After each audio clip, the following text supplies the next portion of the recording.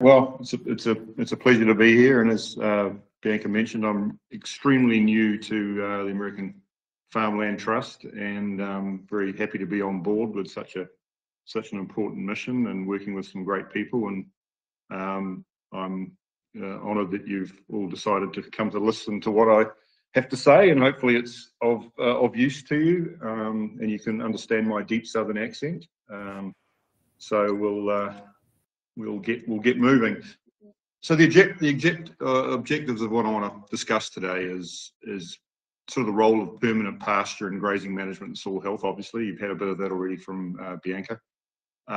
Discuss what the current management practices are in conventional agriculture, sort of how the current state of the business is.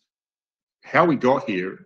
How we got here is a very important aspect of that. I think if we understand why we are where we are, then it kind of helps us come up with solutions and gets into the psyche of the farmer. And I am a farmer as well, so I kind of understand a little bit of that. But understanding how we are where we are, why we practice the certain things we do in current industry, and then how that impacts soil health is a very important part of understanding. What are the barriers to the change, practical, geoclimatic, and socioeconomic? Again, Bianca sort of touched on some of these things. I'll delve a little further into the actual grazing management side of things when it comes to these factors, and how do we overcome these barriers, whether it's practical, whether it's geoclimatic, or socioeconomic. They're all significant barriers. Some are harder to breach than others, but there are solutions out there, and sort of a certain amount of what I do in both farming and now as a practitioner is to try to break down these barriers and improve the adoption of these practices that not only help the farmer but help the environment. I'm also going to touch on sources of information for help other than ourselves, and I hopefully leave a good amount of time for some questions and feedback, and try to offer any other bits of information that are out there. Grazing is a big, is a big thing, and literally books and libraries have been written on it. So I'm going to try to dive as deep as I can without sort of turning you off or going into the technical side of things that may be a little bit too in depth. But if there are aspects you want to explore further, then hopefully we can get into that in the question session. So, history of grazing and livestock production in the United States. I do appreciate the irony of a New Zealander educating what I assume is predominantly a bunch of Americans about their history, but it is quite interesting if you think about why we currently graze the way we do in the United States, and it really goes back to the 1940s. A lot of people don't realise that prior to 1940, or prior to the 1940s, grazing was actually the predominant practice of livestock production. Both dairy industry and the beef industry were predominantly on pasture. Rotational grazing was employed. So, it hasn't always been this way. And so how did we get here? Well, 1929, the first corn hybrid was introduced. And then after the Second World War, a lot of these factories that were making munitions and bombs needed to be redeployed. And they were redeployed primarily into making nitrogen fertilizer. So at that point, we had these new corn hybrids and an abundant source of relatively cheap nitrogen fertilizer. So if you look at corn acreage in the country, it hasn't really changed much over the last 80 years or 100 years really even. But if you look at corn yields with those new hybrids, it's gone up exponentially almost from less than 50 bushels to over almost 200 bushels, and I know farmers that are growing 300 bushels. So the amount of corn grown in the country is massive now. So what that did was ultimately create a significant surplus of corn. And now, if we fast forward 80 years, a lot of that corn is now being diverted into feeding livestock. So over 40%, or almost 40% of the corn grown in the United States now is fed to livestock, whether it's poultry, pork, but including the ruminant animals, beef cattle and dairy cattle. So it's one of the single largest uses of corn in the country. equal almost to ethanol production. So if you look at actual human consumption of corn in this country, it's relatively small compared to those two things. So what that did is really create a drive towards a new type of agriculture, where animals were outdoors grazing, both in the dairy and beef industry. The feeding of corn meant that in order to make it efficient, we had to move the animals to where the corn was grown and then house the animals or put them in freestall barns to make the feeding of corn more efficient. If we congregate the animals together and bring the corn to them, it makes a much more efficient system. Now, not only did that change the outlook of agriculture and what was going on and how the animals were fed, it also changed the R&D practices and capabilities. Everything from genetic improvement to animal nutrition science to, you name it, animal health remedies, all these things all were focused on animals that were housed and fed corn. So there was a divergent pathway, if you like, from what was done prior to 1940 and afterwards. And then we've now had 3 or 4 generations of farmers that have kind of lost this knowledge. So we've got a genuine loss of knowledge and a rebuilding of agriculture that's based around corn or the feeding of concentrated grains to animals. And not only has the knowledge been lost, but the animal genetics has been lost. I'm a dairy farmer, and one of the biggest challenges I faced in developing a pasture-based dairy was finding animals that were suitable to graze. It's a little bit less of a challenge in beef production because a certain amount, and certainly the cow-calf and prior to going to the feedlots of the beef industry is still on pasture, and that's why we still have a large pastoral-based industry because of those beef cattle.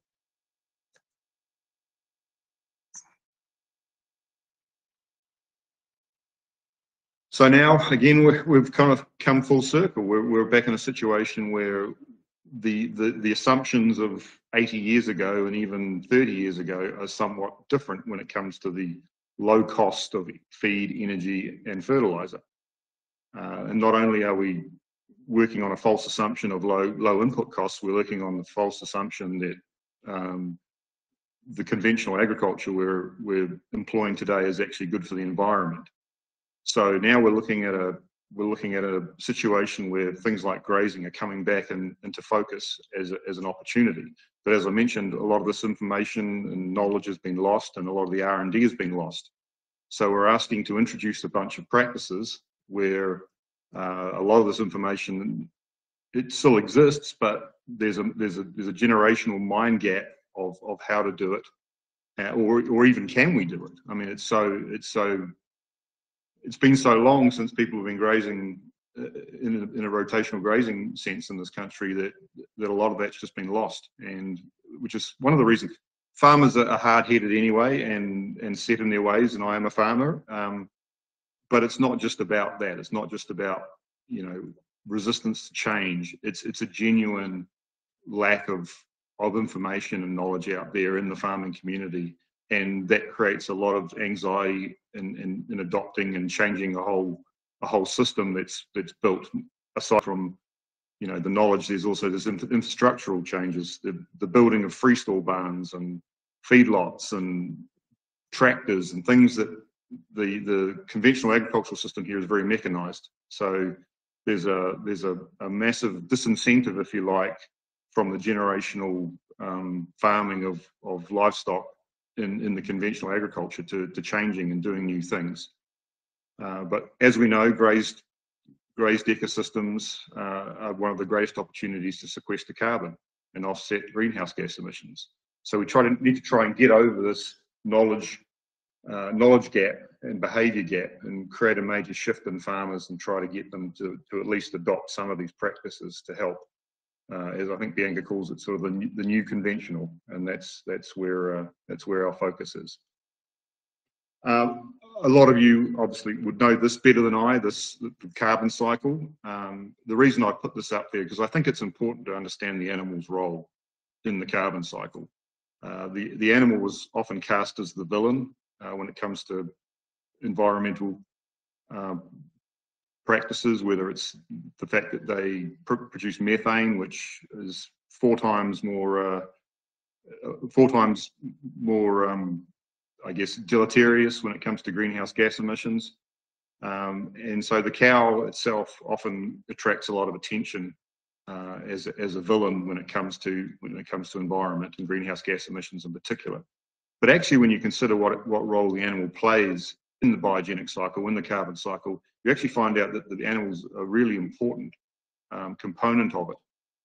We all know grass or any plant material through photosynthesis captures carbon dioxide and turns it into usable carbohydrates for the animal and for humans, and also captures that carbon and puts it into its root system and then ultimately into the soil, where up to 40% of it is locked up. So the soil is a tremendous sink for carbon, but requires the plant obviously to put it there.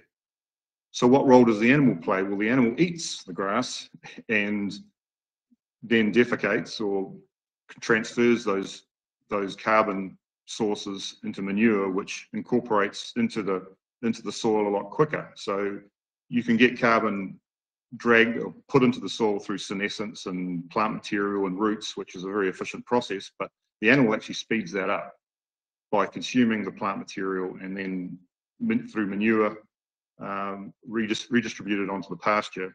It kind of speeds that process up, that carbon transfer from the plants into the soil. Aside from that, it's hauled off as milk and meat. So there's a very important role the animal plays. And if you actually look at grazed ecosystems from 0 to 1 to 2 cattle per acre, if you're right, the amount of carbon, soil carbon, sequestration rate actually goes up. So soil carbon builds up much quicker in an ecosystem where there's a grazing animal consuming that plant and then putting it back into the soil. Of course, there's diminishing marginal returns. At some point you get overstocked, and that's where you get into overgrazing and various other issues that we'll go into. But having animals is actually better as a way of transferring carbon out of plants into the soil. So the critical element of the biogenic cycle, the carbon cycle, one of the critical elements, or the most important, I think, is really the plant itself. Leaves are the solar panels that drive photosynthesis. Without leaf area, without something growing there, you can't capture that carbon out of the atmosphere and put it in the ground. So if you've got nothing growing, you're obviously not going to have a cycle, and there's going to be nothing for the animal to eat to transfer into the ground. Green is good, so the greener something is, the more actively growing it is, the better. Rubisco is the most abundant protein on the planet. It's the green element in plant. Of course, chlorophyll is there, but Rubisco is the protein which is critical for photosynthesis. It's also the major source of protein for ruminant livestock. So without Rubisco, we're all in trouble. The greener the leaf, the more Rubisco, the more photosynthesis, and also the higher nutritional quality of the forage. So having a lot of leaf area is not only good for photosynthesis and carbon sequestration, it's better for the animal. The quality of the product, or the plant rather, is better. There's more carbohydrate, there's more protein, as I mentioned, it's more digestible, and therefore the animal derives greater benefit from it. So having leaf and having ground cover and having something growing there is better, as we've discussed.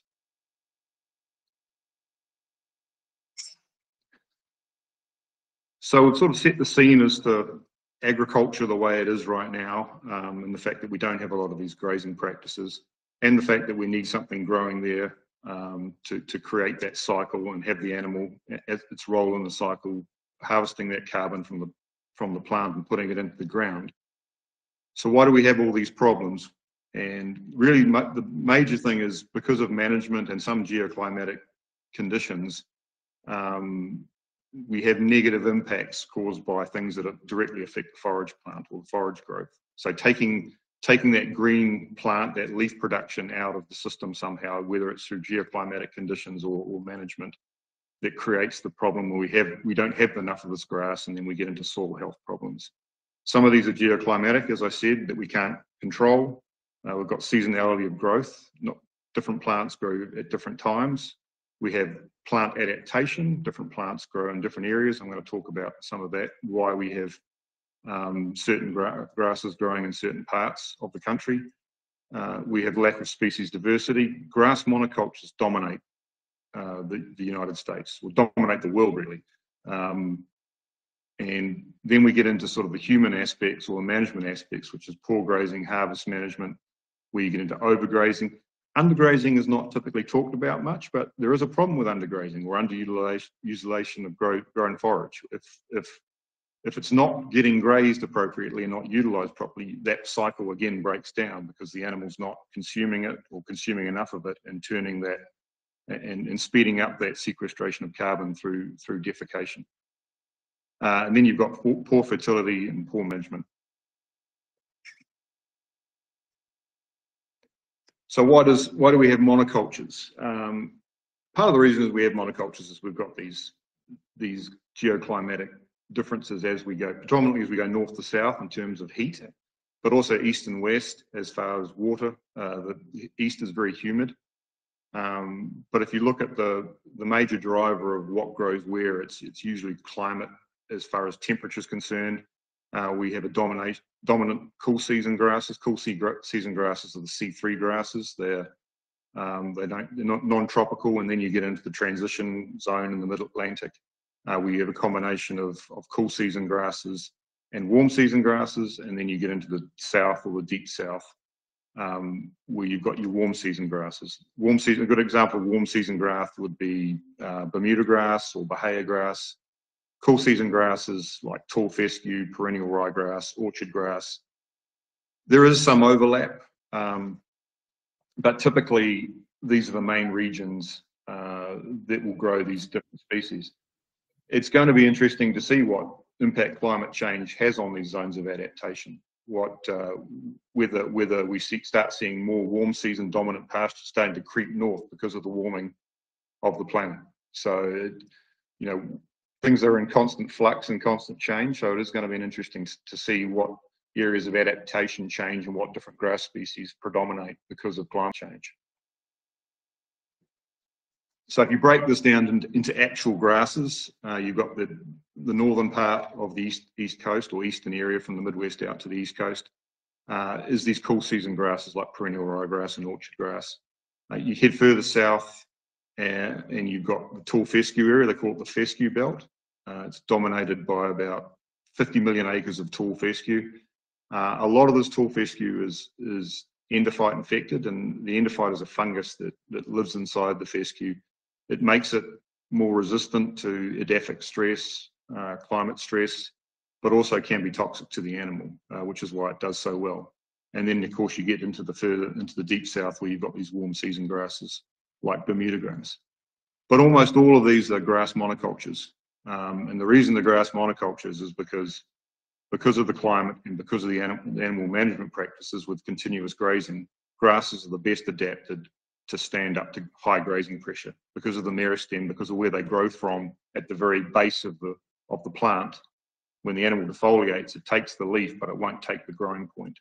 So it's why we have grasses dominate in regions where continuous grazing is the predominant practice.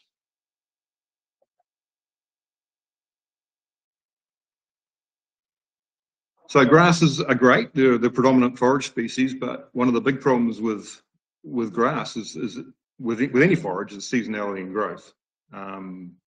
Not every grass will grow well at the best times, and it's particularly a problem in some of these warm season grasses that are very productive in the summer that will go dormant in the winter. So you've got these massive growth peaks that occur when the nighttime temperatures get above 65 degrees. And daytime temperatures up into they love it. The hotter it gets, the more they like it, whether it's 90 degrees or 100 degrees. As long as they've got water and a source of nutrients, they're going to grow, and they're going to grow at a rate higher than just about any other grass.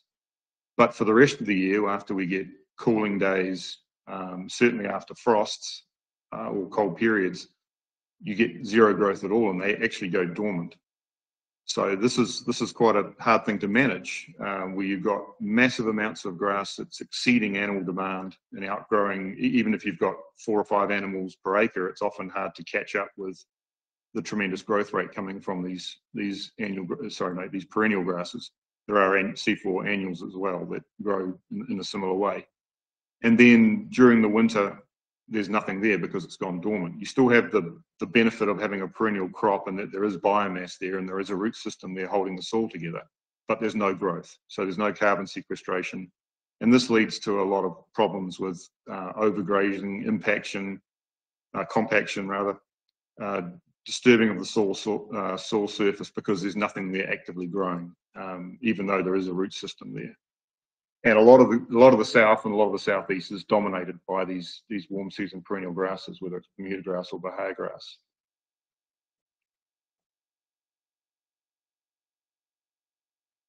The cool season grasses, while we do get some growth out of them, and it's a longer growth season because they are adapted to grow in cooler climates, they still have what's called biphasic growth curve. So this is an example of tall fescue, which doesn't grow a lot during the winter, but you will get some growth depending where you are in the country. But then you have these peaks of growth. You have a massive amount of production in spring.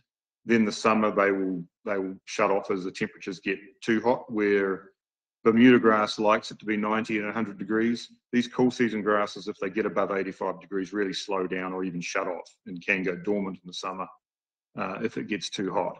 And then again, they'll pick back up in the fall when things start to cool and have another peak of growth.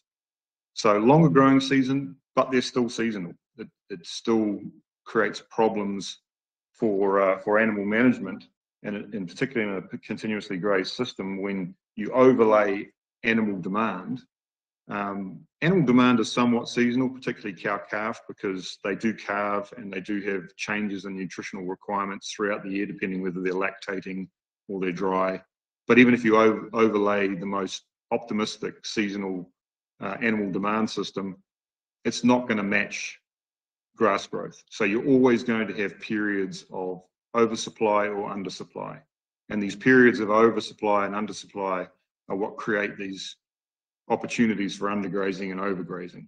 And in a continuously grazed system, there's just no way to manage that. You've got zero opportunity and zero mechanism to manage these peaks and troughs.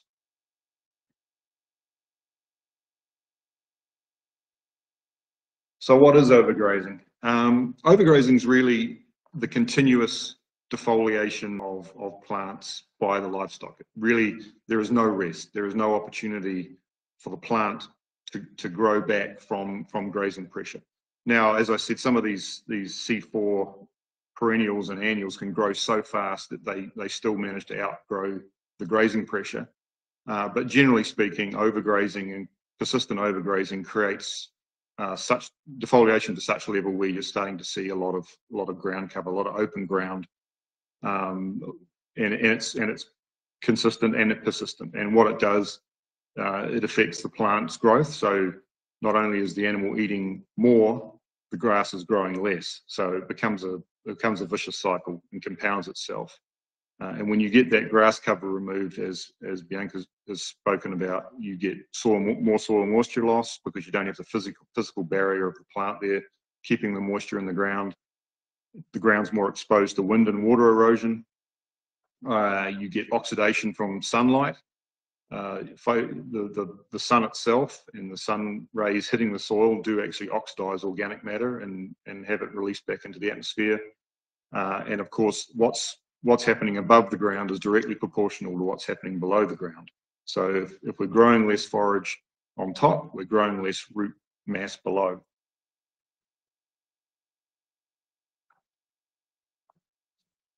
One of the biggest problems, or a big problem with overgrazing, is that at some point something fills that ecological niche. And it's usually by things that the animal doesn't want to eat. So we usually get a lot of weed infestation in overgrazed pastures, and often these weeds are either unpalatable or in some cases they're actually toxic. This is buttercup. It is an annual, and despite what people think, cows do not eat buttercup. It is toxic. It has solenoid toxins in it, and it grows there because the animals don't eat it, and if they do eat it, they'll get sick. But this is quite common in overgrazed systems.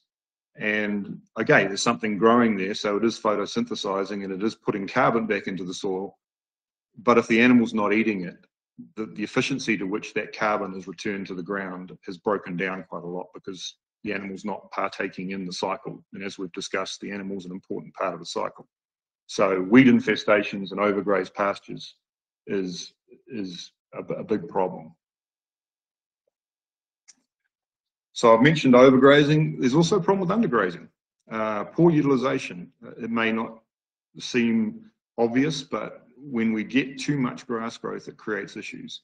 High summer growth rates, create a surplus that needs to be managed and dealt with somehow. This is usually managed with hay. So what a lot of farmers will do is, in continuous graze situations, is stock their farms with enough animals that they can carry them through the winter or graze them through the low forage growth periods. So they can manage the low forage growth periods by destocking. But what happens is then they don't have enough animals in the summer when the grasses are growing fast, or the spring, in the case of the C3 grasses. So they usually end up with a huge surplus, and this usually gets made into hay. So hay production is a big part of the current landscape of animal production because of these big surpluses. Now, hay production in and of itself is not necessarily a problem, except it's highly inefficient. Quality is lost. You're also burning a lot of diesel fuel to make hay, and you still have the surplus. Just because the animal can't graze it, making it into hay and storing it under a fence row doesn't mean the animal will eat it either, because it's a genuine surplus. The animal's still grazing, the animal's still getting fed, but you're creating this massive surplus of hay that gets stored and doesn't really go anywhere. So a lot of the hay in the country is not stored under cover. So it's breaking down, it's deteriorating, it's creating high nitrogen sites or high carbon sites where it's out of the biogenic cycle. It's not contributing to either the animal's performance or restoring the soil health. So it's a massive loss of not just carbon, but also feed sources and efficiency in the system.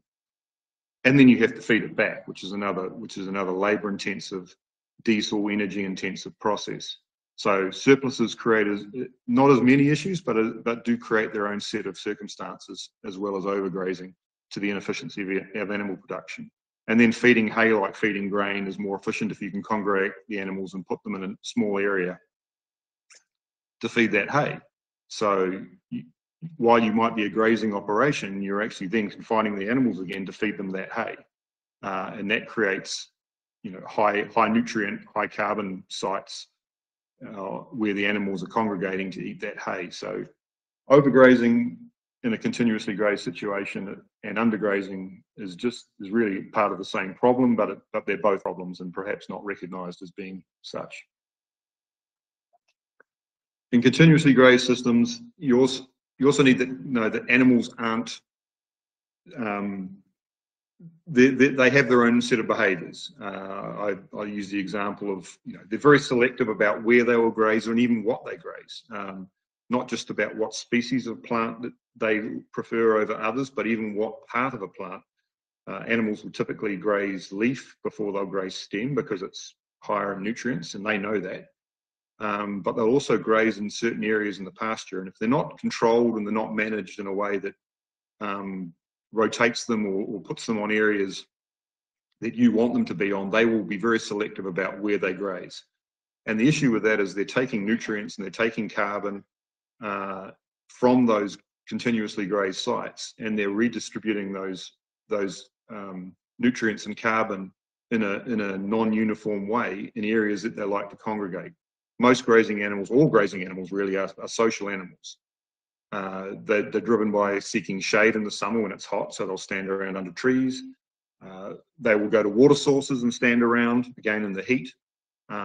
And in other feeding locations, we saw the slide of the hay, but wherever you feed other feedstuffs, animals will congregate and hang around and socialise. And sometimes they just like to hang out. That's what animals do. They are social animals, they're herding animals.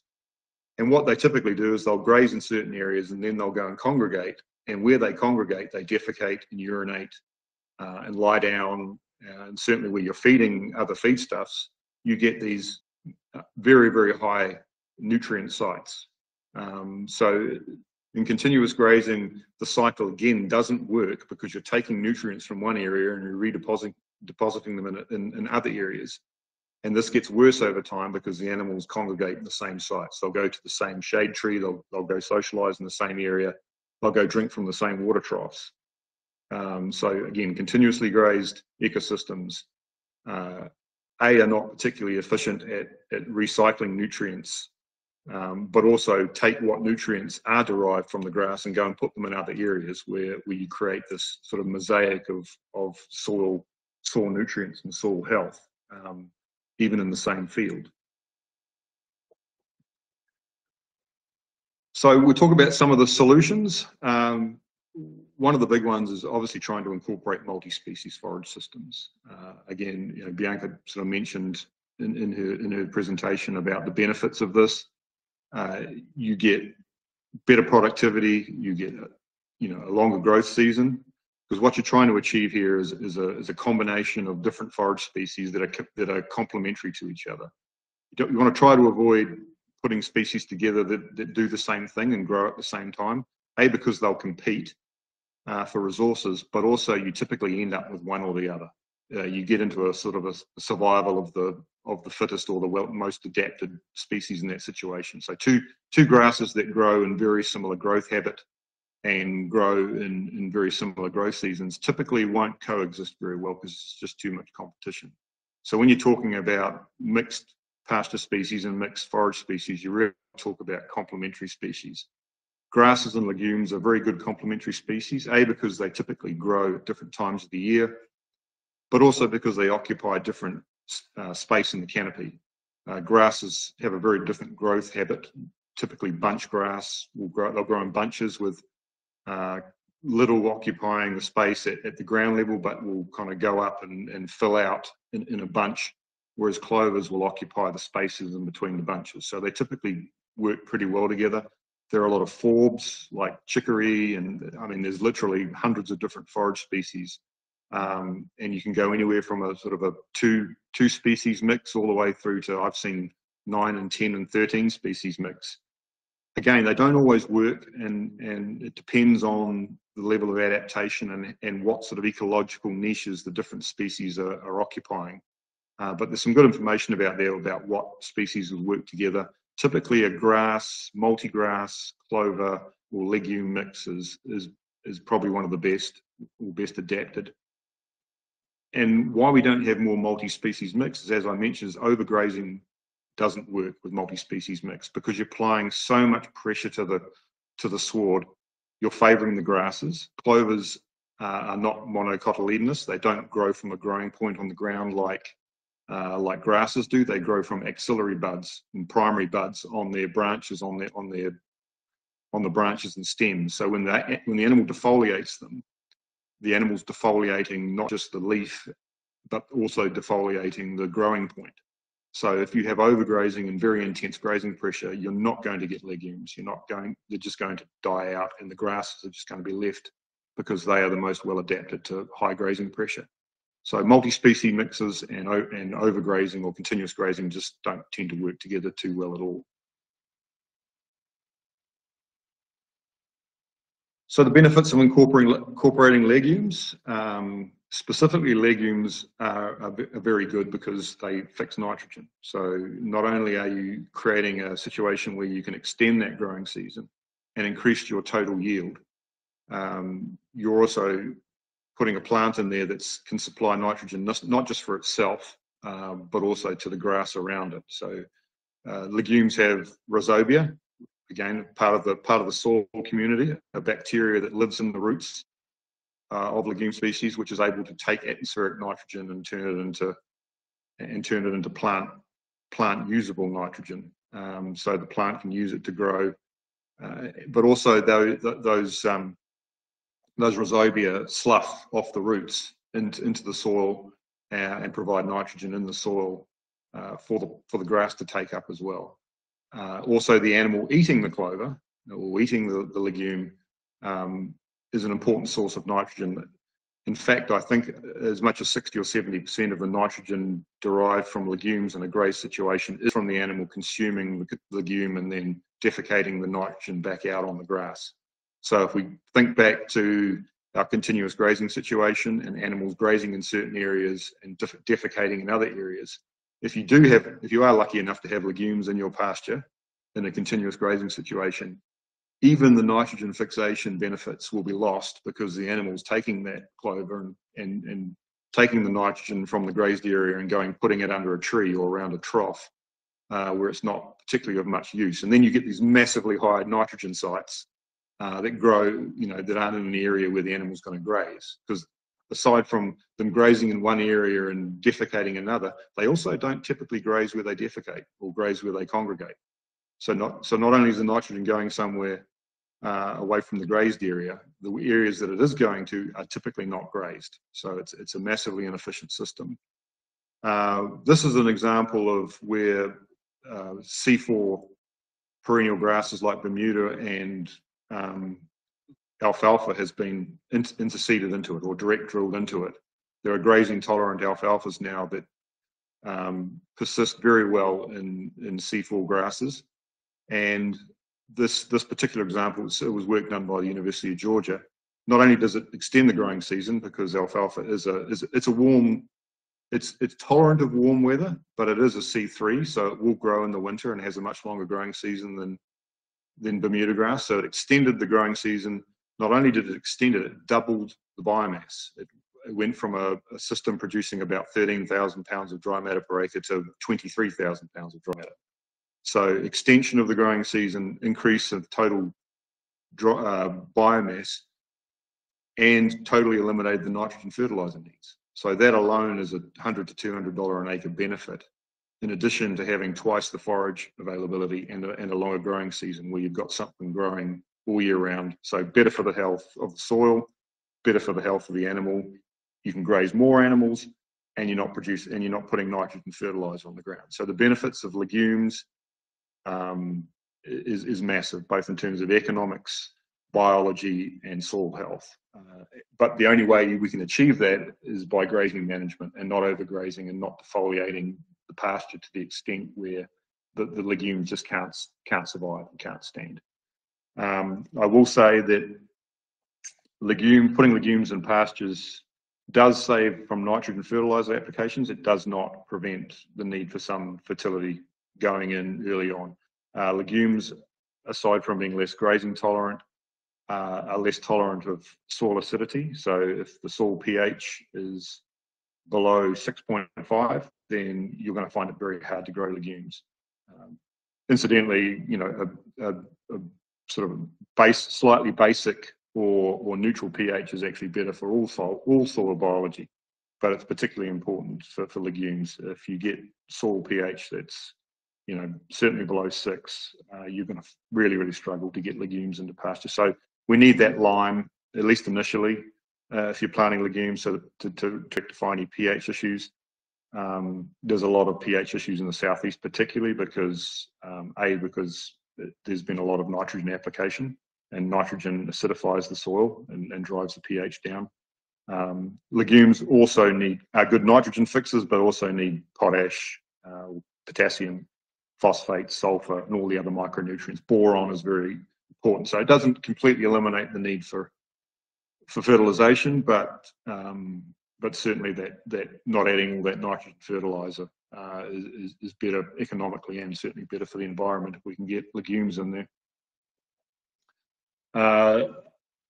Another way of doing it outside of legumes to add species diversity and extend your growing season, there are some annual grasses and annual legumes that can be interseeded or overseeded into warm season perennials like Bermuda. So annual ryegrass, the small grains, wheat, rye.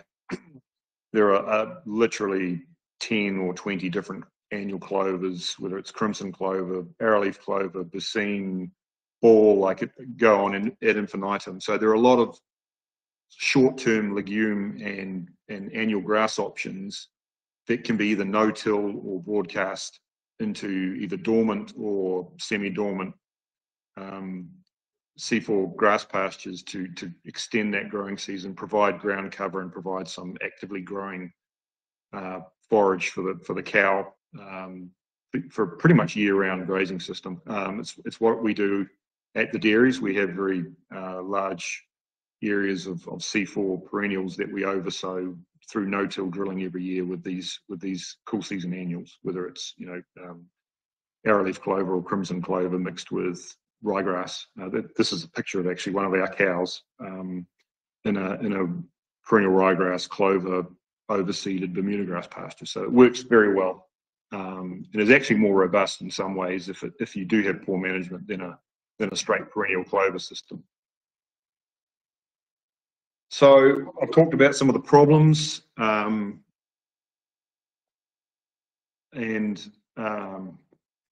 talked about some of the issues that have created, the situation of overgrazing and how that impacts livestock production systems and the carbon cycle.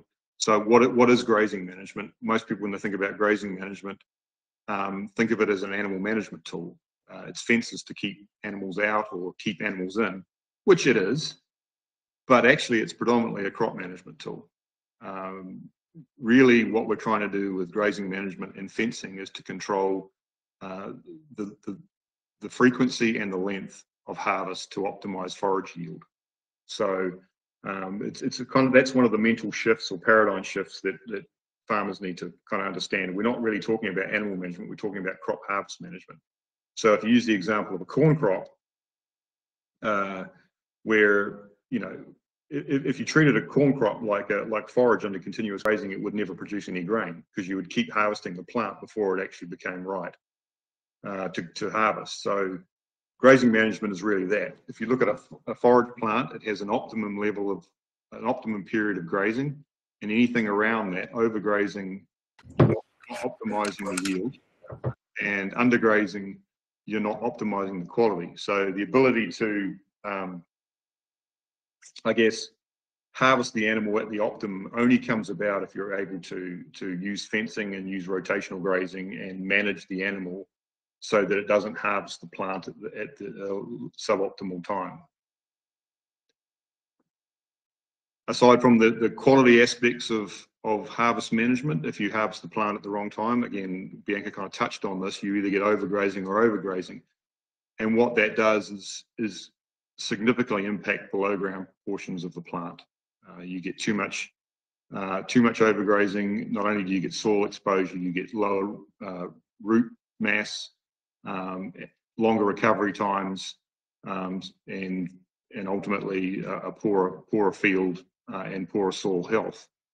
So optimizing or grazing at a time that's best for the animal also happens to be best for the soil biology. And the only way you can do this is with rotational grazing. This is just a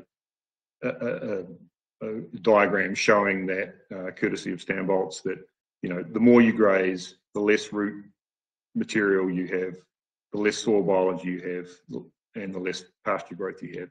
As you start lengthening the time to which the animals are resting the pasture, you start getting more of that growth, more of that root production, and beneficial. So higher intensity, lower frequency is better, and the only way you can do this is through rotational grazing.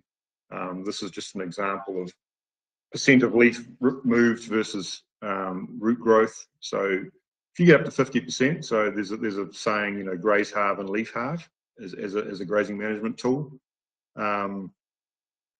You can still be okay, but generally speaking, if you get below that, you're going to permanently stop any kind of root growth. One of the biggest problems, I think, with adoption of grazing management is I think farmers are scared off by a lot of the terminology and a lot of the technology. There's a lot of different synonyms and acronyms out there for grazing management. Obviously, continuous grazing is relatively easy to understand. It's just having some animals out there all day long grazing. Rotational grazing is really, for me, as a catch-all for everything. There's new stuff out now, adaptive multi-paddock grazing, or AMP. We've got MIG, or management intensive grazing, and strip grazing.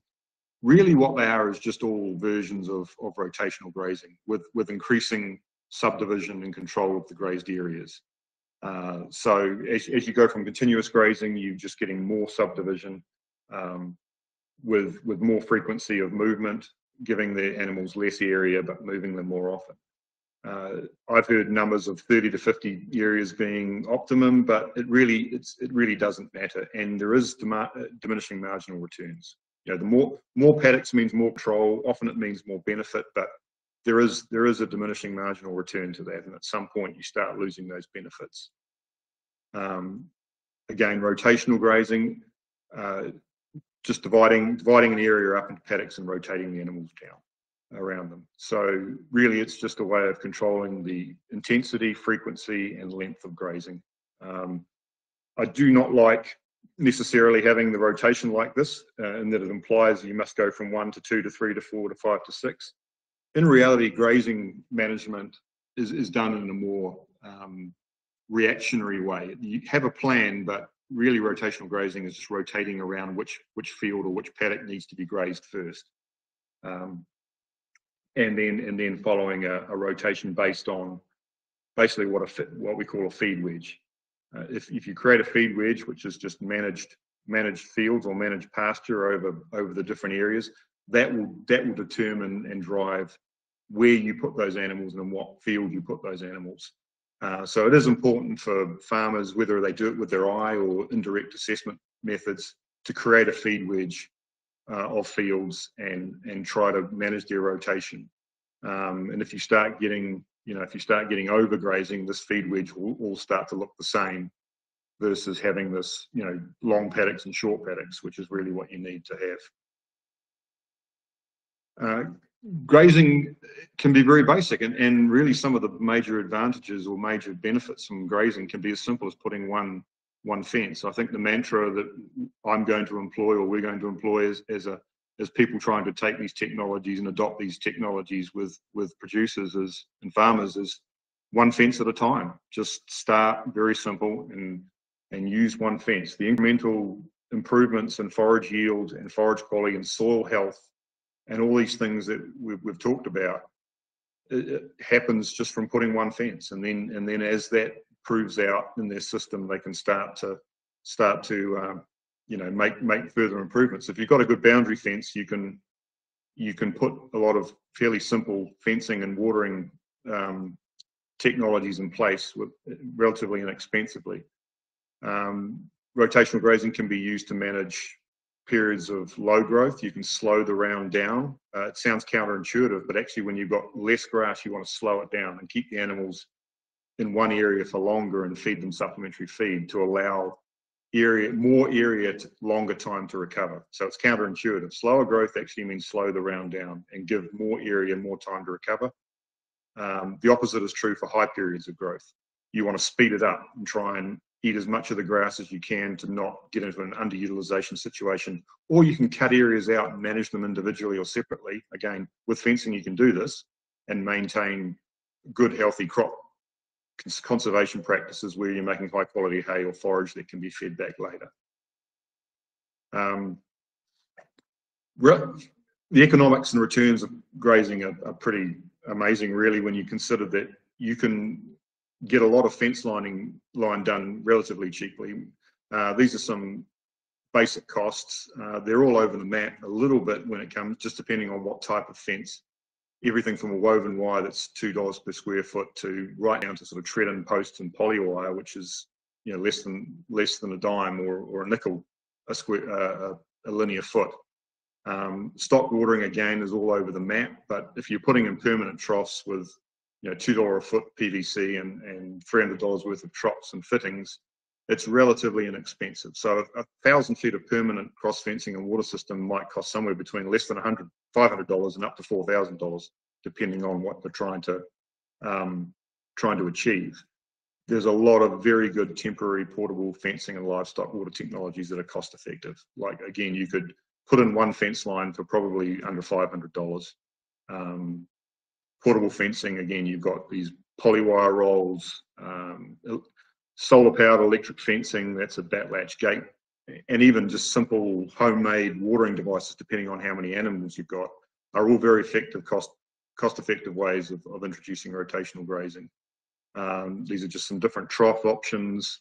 Obviously, you've got to have access to water. Livestock need water, so that's probably the biggest limitation, whether it's surface water or water troughs in getting water and animal and adopting a rotational grazing system.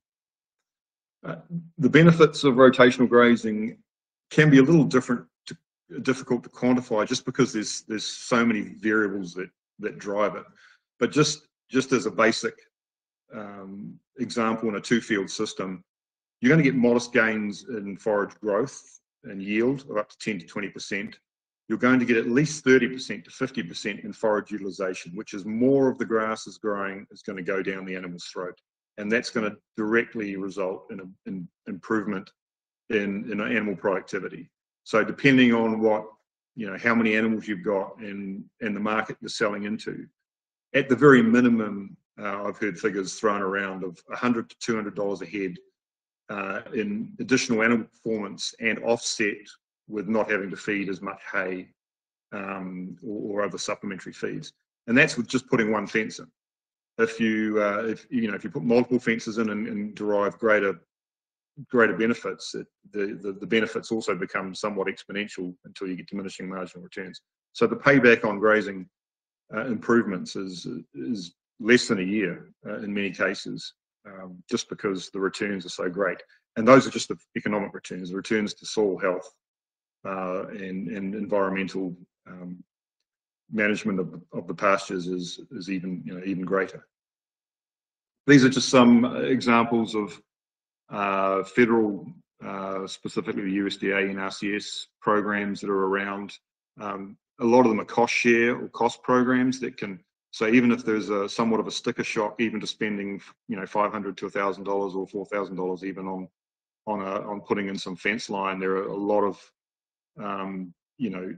economic and financial help and cost share programs out there, as well as information with the there's conservation steward program. EQIP is a great one, environmental quality incentives program. They do a lot of cost share stuff on fences and fence lines, and to helping farmers not just protect sensitive environmental areas from overgrazing and grazing, but also helping people introduce rotational grazing. Regional conservation partnerships and grazing lands conservation initiative.